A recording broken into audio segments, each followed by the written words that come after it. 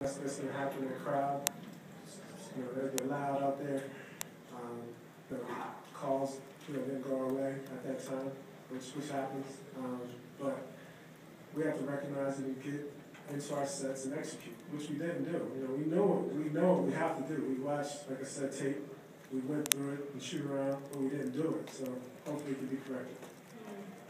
Right, Rob, piggybacking off of that, you guys have had problems with turnovers tonight, but that's kind of been an entire series thing, uncharacteristic of you guys during the regular season. Is that just the added pressure? Is it the postseason spotlight? What do you think are the biggest factors there? I think it's due to their adjustments. First two games, they're playing our pick and rolls and our drag screens a certain way. Now they're playing it a different way. And it doesn't bode well for us to execute. We've been turning the ball over.